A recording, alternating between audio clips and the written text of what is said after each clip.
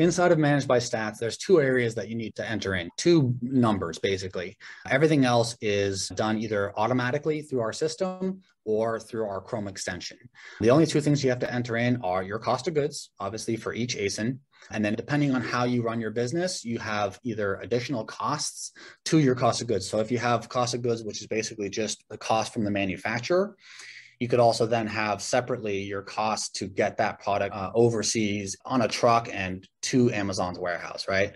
So if you wanted to count those two things separately, you could. If you lump it all together, you just put that all into your cost of goods. So it's just one thing that you'll need to enter for every single product.